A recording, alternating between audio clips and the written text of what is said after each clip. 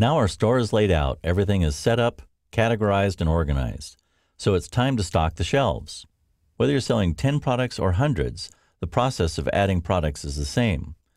Like stocking shelves in a physical store, there are no shortcuts. It needs to be done methodically and well, but the payoff is huge.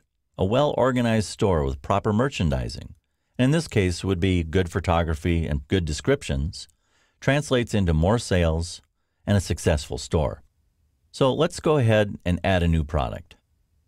So here in the admin, let's go ahead and click on Products. And now click Add New. And here we go. We'll just go through the fields now and describe what each one does. The part ID, you can use what the manufacturer supplies or something you use in-house, but this isn't shown to the customer. It's just how you ID the product. So let's go ahead and add that. Then add the name. Now this is what the customer will see on the front end. So make sure it's descriptive or a brand name of the particular item. Right now, we'll set this to no. We don't want it to show up in the store until we're done editing it. Charge shipping, yes. Which tax group we want to associate with, let's just go ahead and click it to standard. We'll leave this to 0 right now, but again, you can force the sort order of this product as well. If you have hundreds of products, that becomes kind of time consuming. But if you only have 10 or 15 products, you may want them to appear in a specific order. So you can use this box to number them so they'll sort by that number. Now we go to main categories. What we're adding is a yo-yo, so what we want to associate with is toys. And then a secondary category.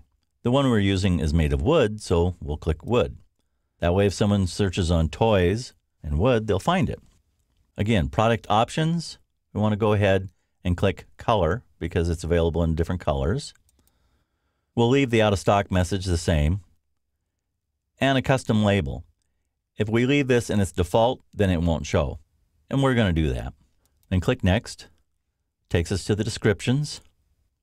You have a short description or a preview description and the full description. Let's go ahead and put a full description in. Now right now I'm just using Greek text, but this is a crucial part about adding a new product to your store. You should make sure that the preview description and the full description are not only very descriptive to describe what the product is to your customer, but you should also use keywords in the description that will help search engines categorize the product as well.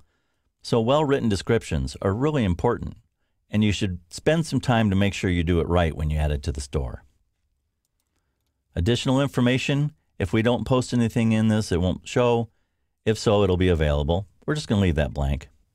Now we can do additional search terms. This will help the search on the site find it. If we have a lot of products, this is helpful. In this case, we don't, so I'm not going to add anything. But if you have a lot of products and you want specific words to be given preference, you could enter a comma delimited list in this field. And finally, the photos. We want to upload a photo. So go ahead and we'll click this. These are photos that are already available on the system. So if you already had a photo of this uploaded, you could just associate it here. But we don't have a photo of this yet, so let's go ahead and click the upload. And allows us then to choose a file.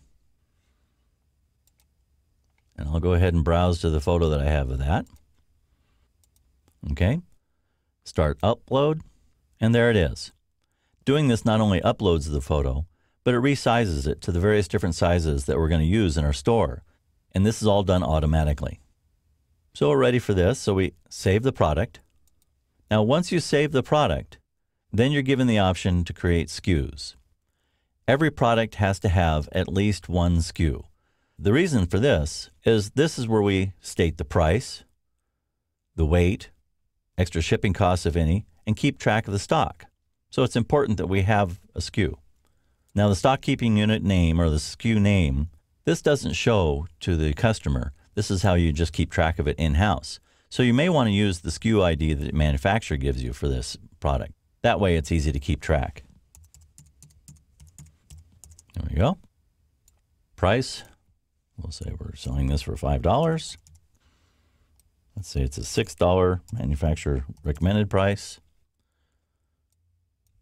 Weight, and it would be, there you go, 1/4 pound. Shipping costs, we'll leave that to 0 because there's no extra shipping for it.